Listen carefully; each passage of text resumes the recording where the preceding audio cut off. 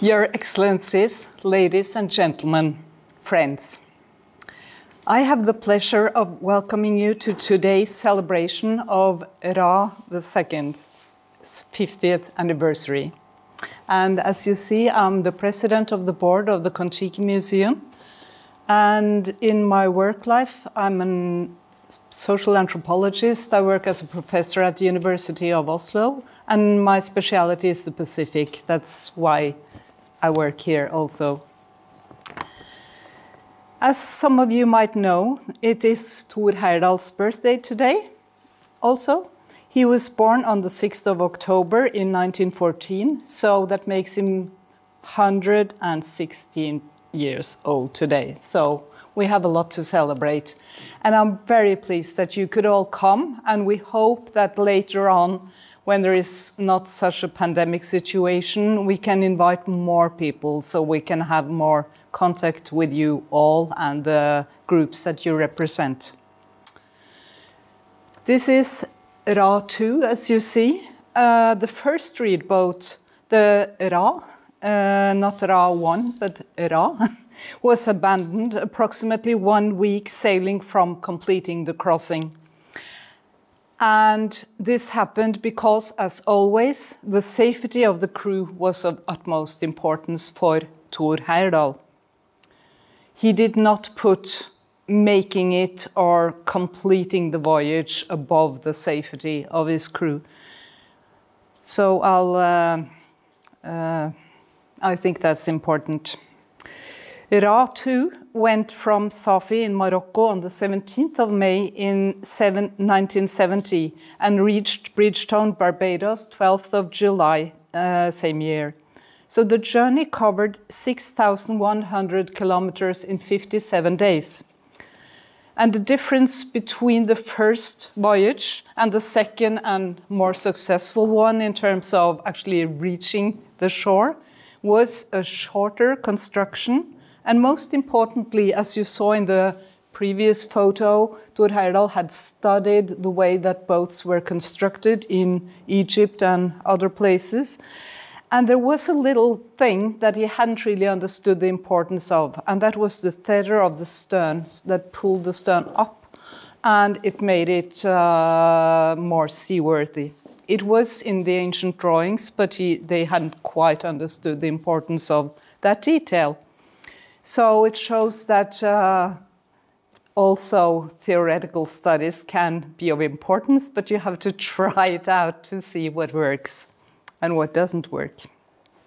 This vessel, as you can see out here, was built out of 12 tons of papyrus reed, and it was lashed into 2 thick and 1 thin bundle. And the reeds were from Ethiopia, Lake Tana. Ra 2 was built by 4 Aymara Indians living on the Surcoy Island on Lake Titicaca in Bolivia.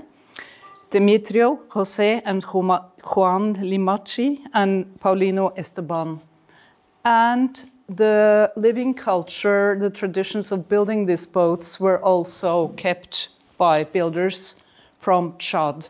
So it was a way of creating boats that existed in more than one place.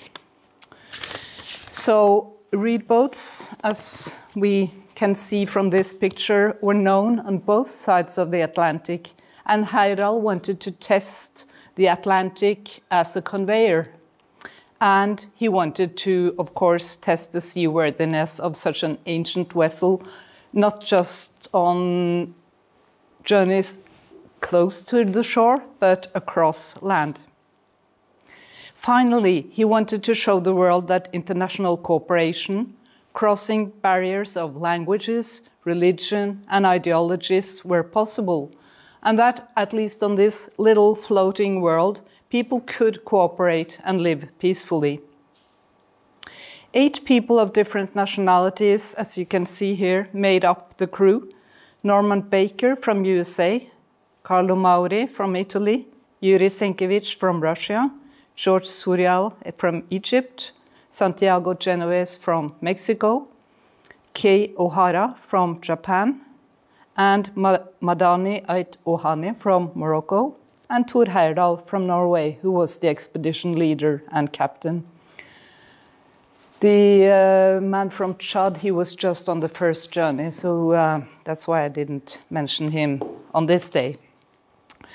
Thor Heyerdahl's perhaps most important reminder to us today, in my opinion at least, lies in his understanding and appreciation of the skills of other cultures, in this case, prehistoric cultures, as some scholars call them. And we at the Kon-Tiki Museum are very happy to be able to remind our contemporary visitors that great achievements demand peaceful cooperation and contact across cultural divides. So I will now give the word to Thor Heyerdahl's son, Thor Heyerdahl Jr., who was present at the launching of Ra2 in Safi. Thank you.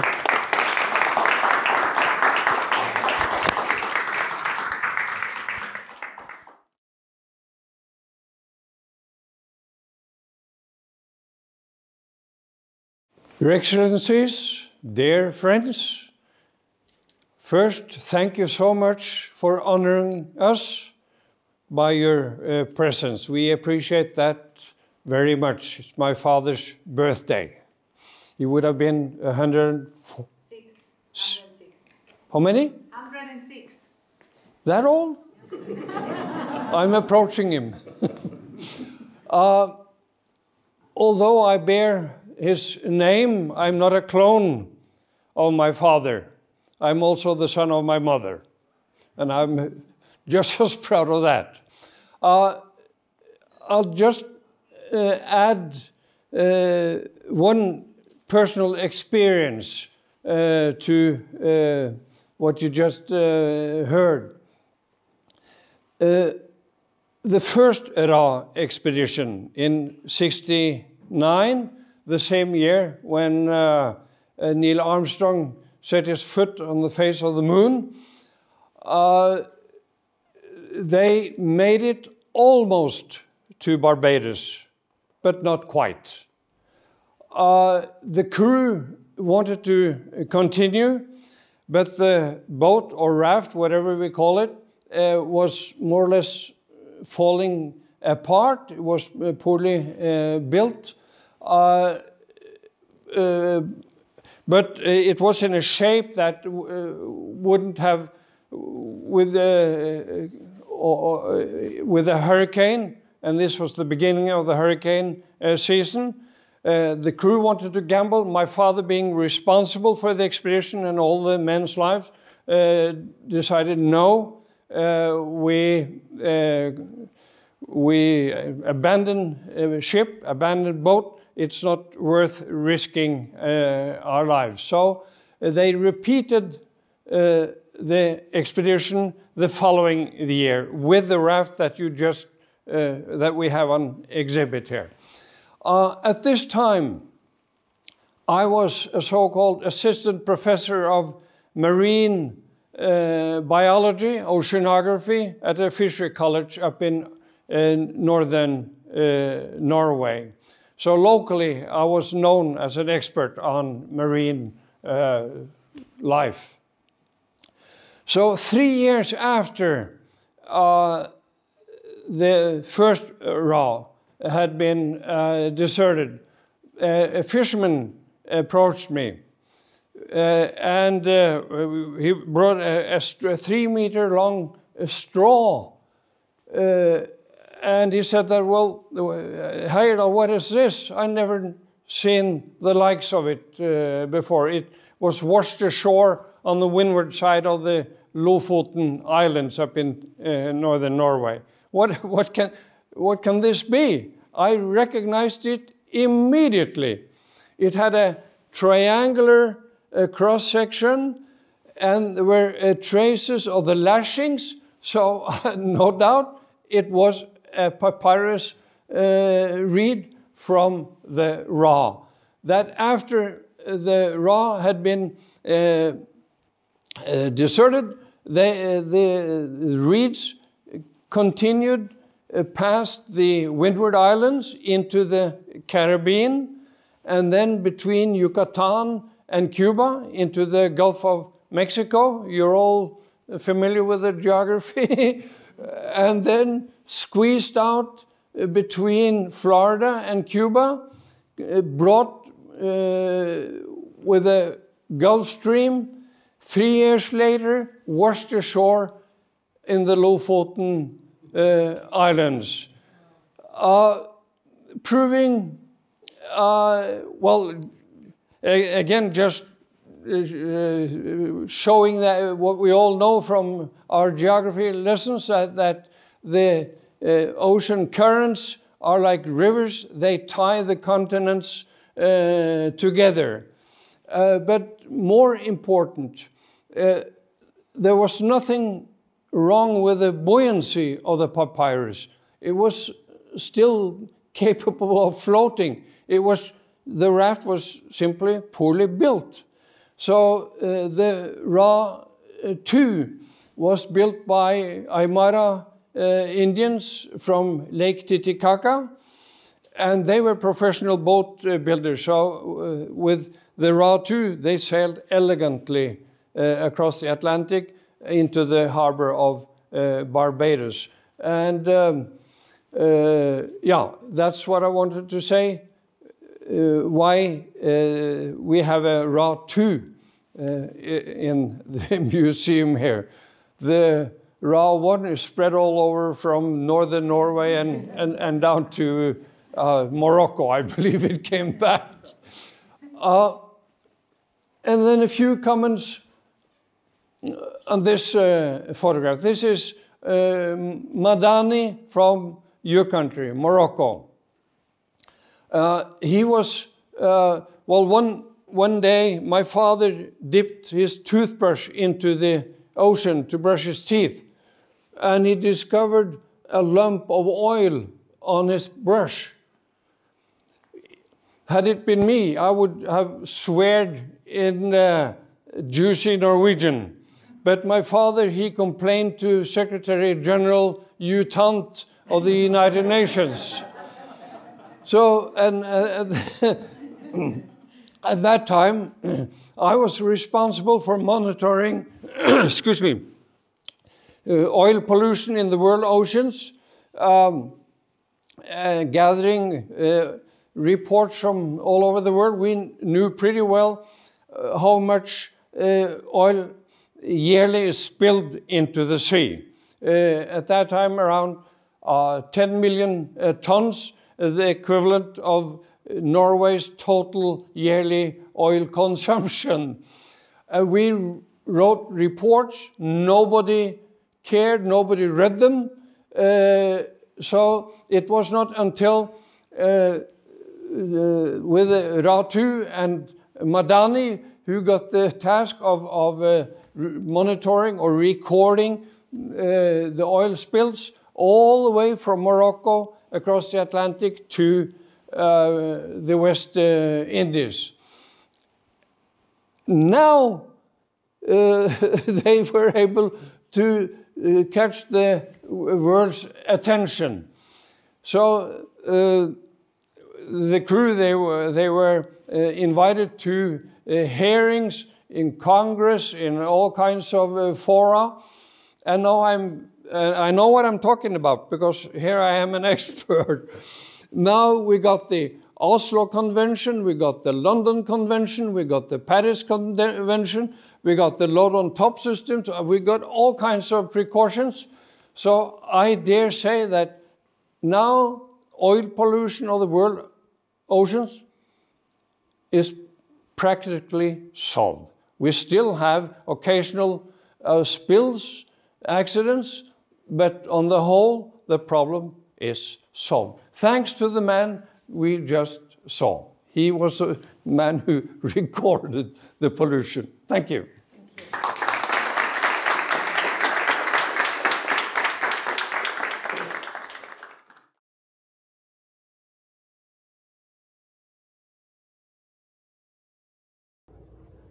Good afternoon. I'm Merete Nergård, the Norwegian ambassador to Morocco.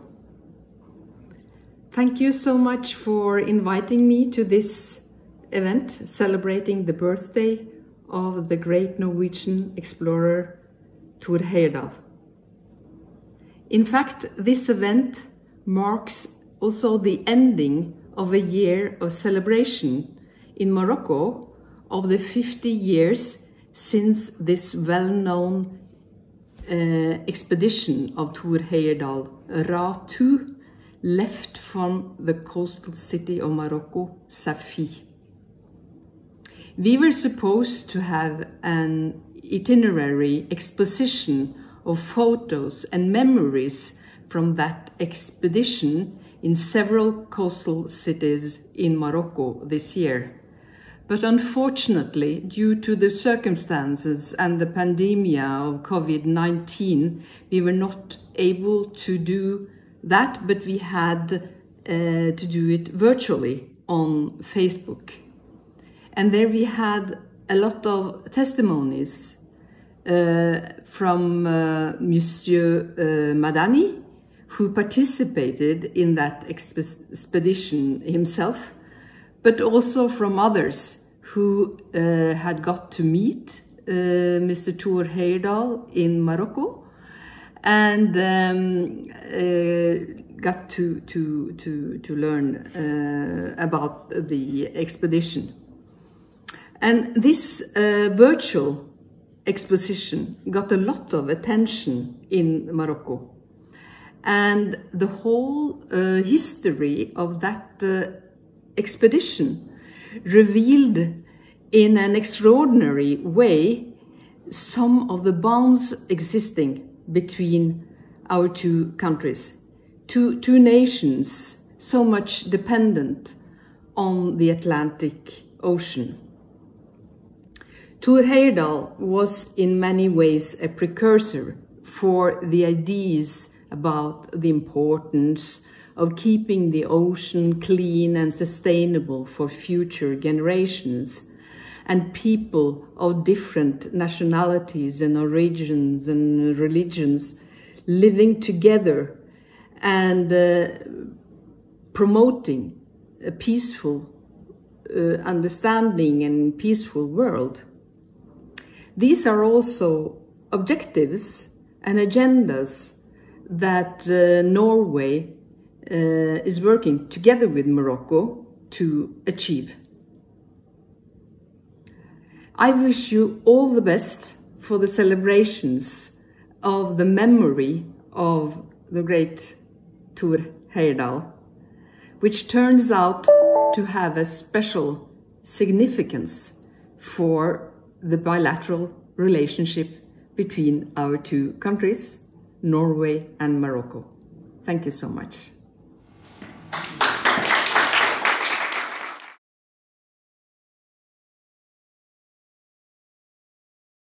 Hello everybody. My name is Madani El-Fuhani. I am the Moroccan crew member of our expedition.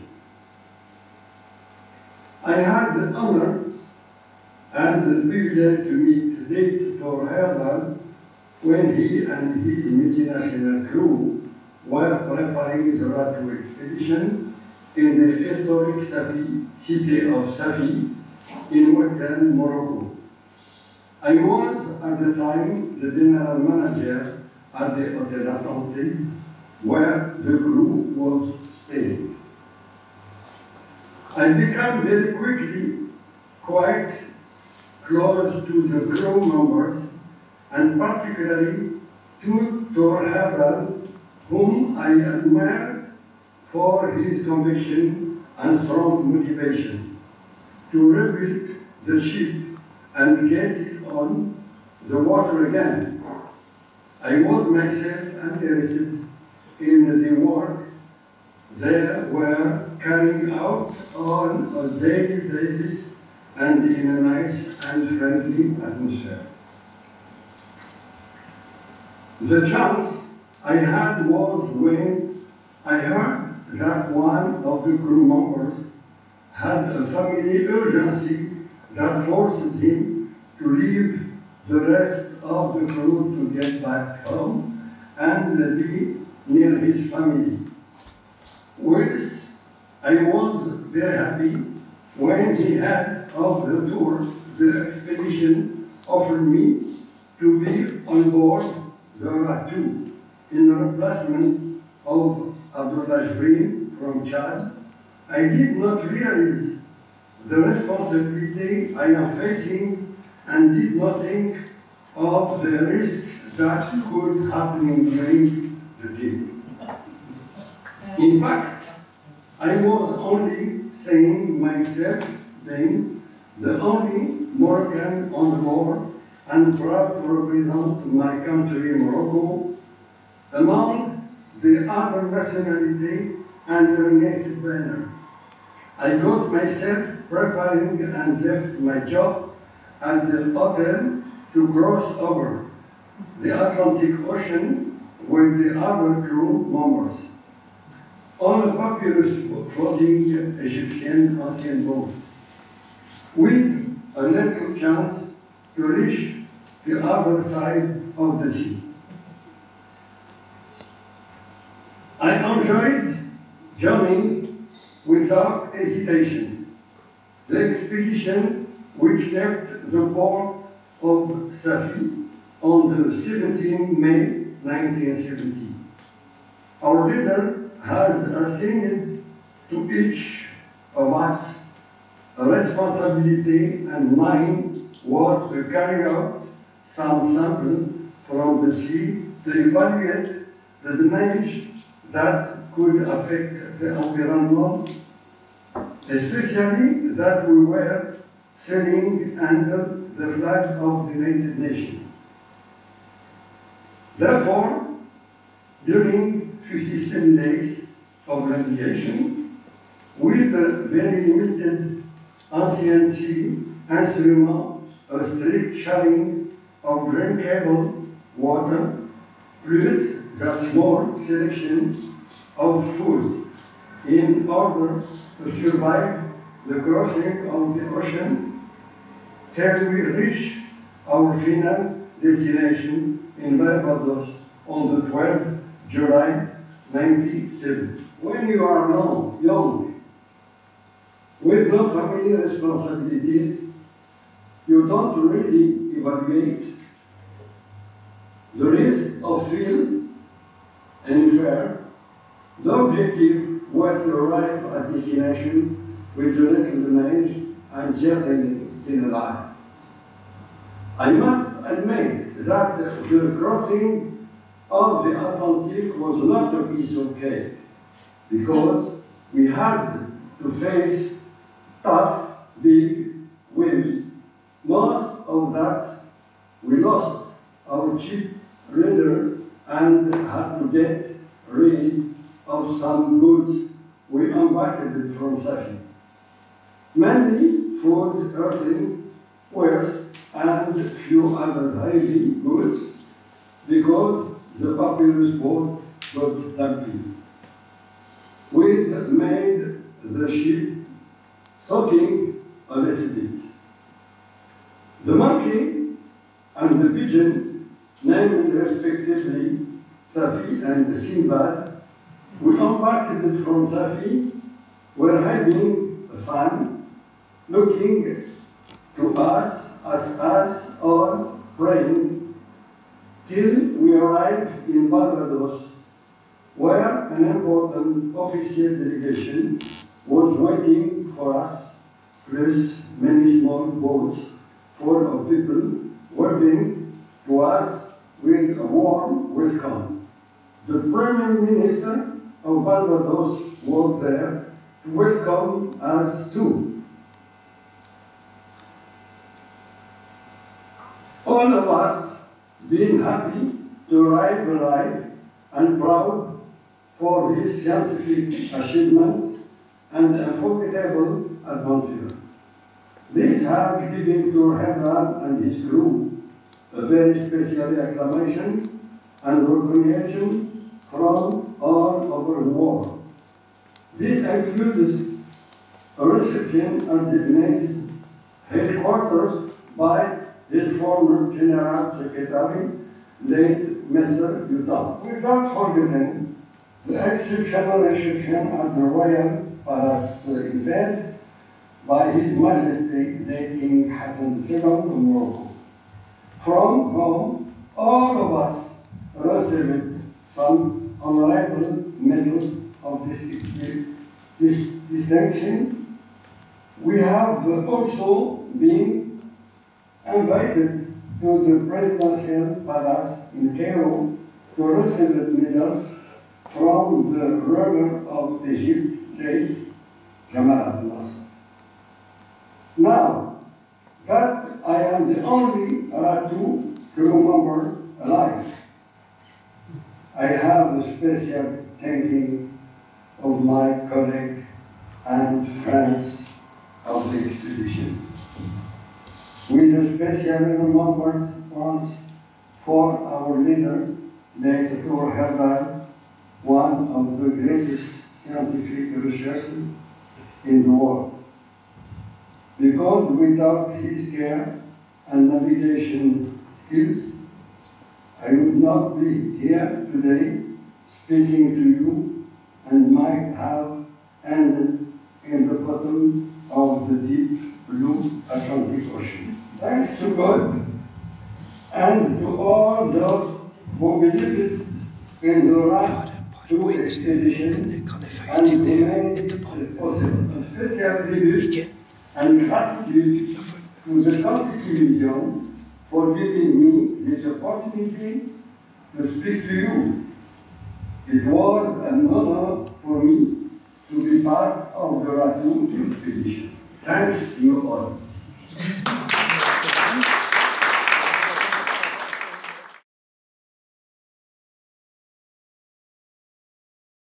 Thank you. Azuli في اللون. Assalamu alaikum. Good evening. Dear Thor, dear Bettina, dear Ingrid, and dear all members of the Kon-Tiki Museum, dear colleagues, ambassadors, representing the crew member of the Ratu, and dear friends.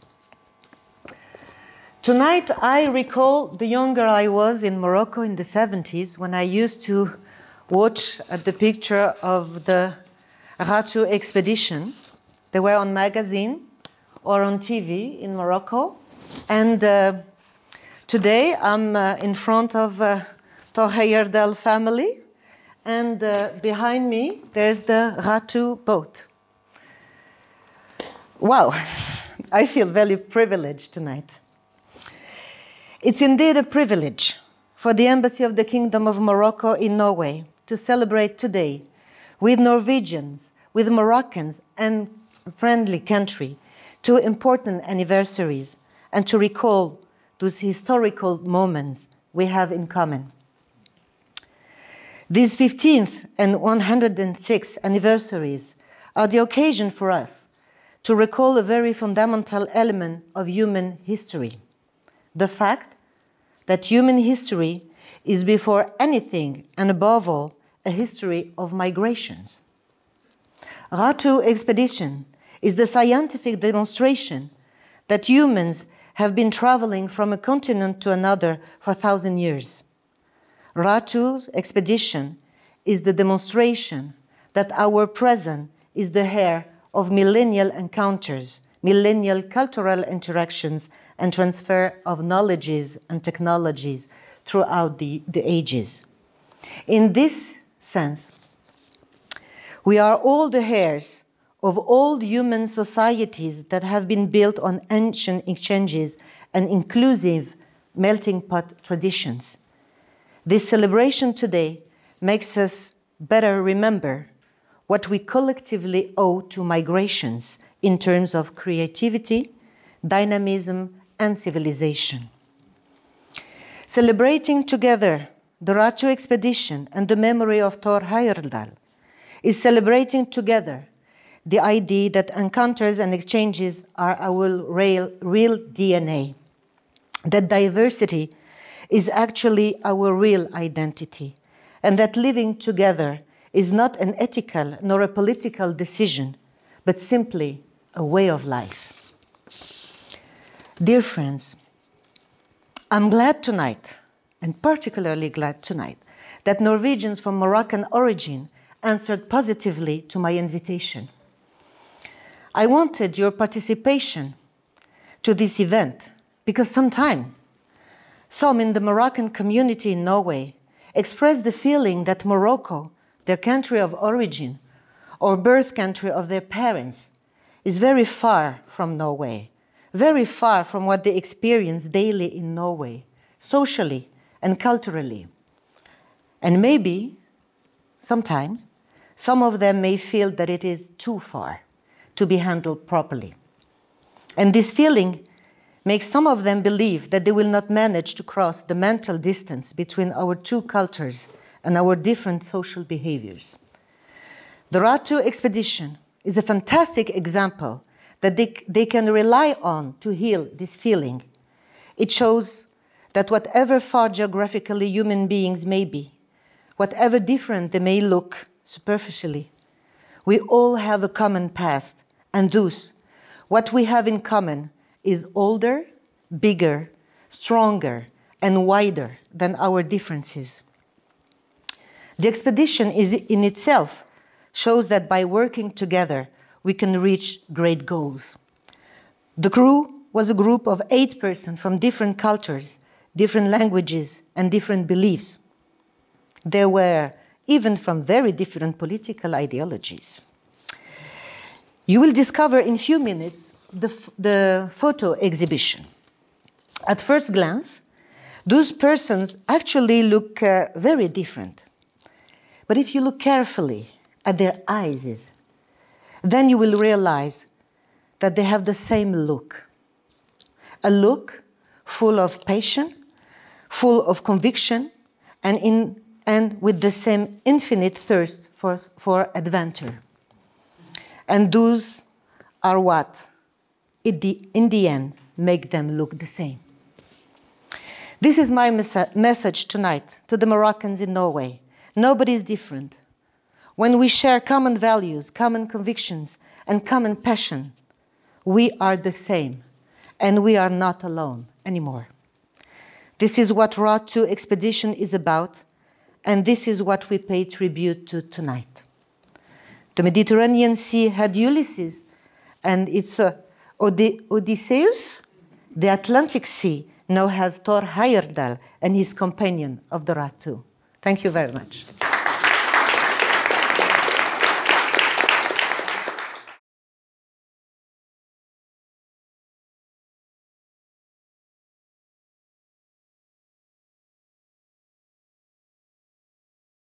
Santiago Genovese visited these Aymara Indians to find boat builders willing to come with us to Morocco in Africa and help to build Ratu. 4 Indians agreed to come together with a Bolivian interpreter. They expected to find Africa on the other side of their own lake. They must believe a magic carpet has flown them to Safi in Morocco in a matter of hours. From this ancient Phoenician port, Thor Heyerdahl has sailed the previous year. Now he wants the Indians to build Ratu from 12 tons of papyrus reeds he has transported from Lake Tana in Ethiopia. They find these reeds are even bigger and better than their own on Lake Titicaca.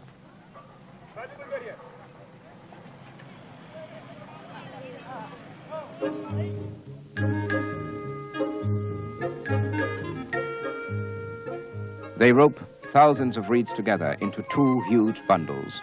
Each bundle is lashed independently, using only a single spiral rope, and as normal with them, a central bundle disappears from sight as the long ropes are pulled tight. A further bundle is added on top to each side to make a wider deck. After 6 weeks' work, Ratu is nearing completion.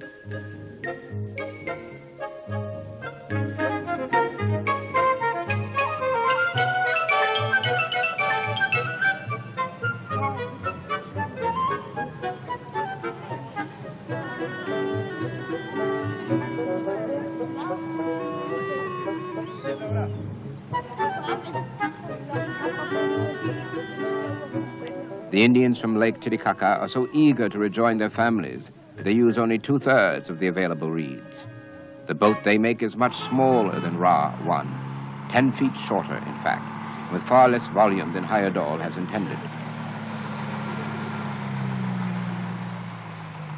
Ra 2 is first launched in dry land and is navigated through the streets of Safi by Norman Baker, the expedition pilot.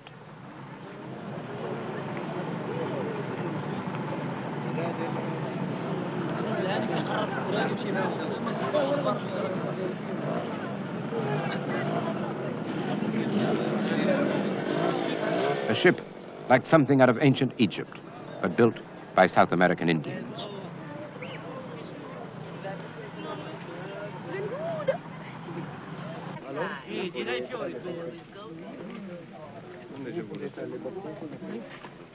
The wife of the local pasha baptizes Ra 2 in goat's milk.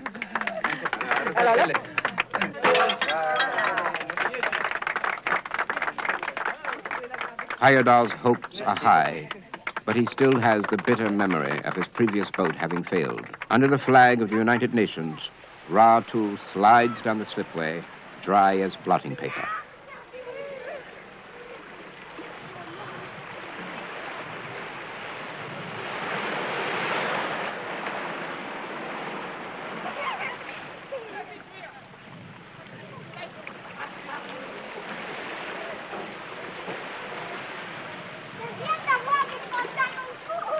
She floated like a paper swan on top of the waves.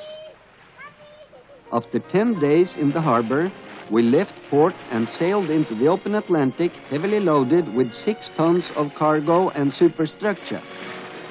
For 2 days, we drove southwards along the African coast with good wind and high speed. We made an average of 4 knots, doing 95 nautical miles in 24 hours.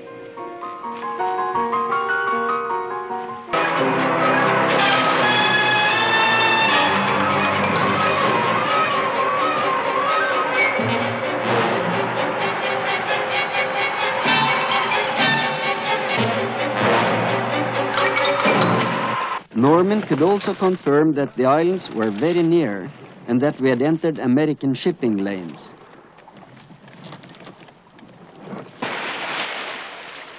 We were lucky to escape any hurricane. Our deck had remained at sea level the whole of the last month, but we were not sinking any further. We expected to see it any moment.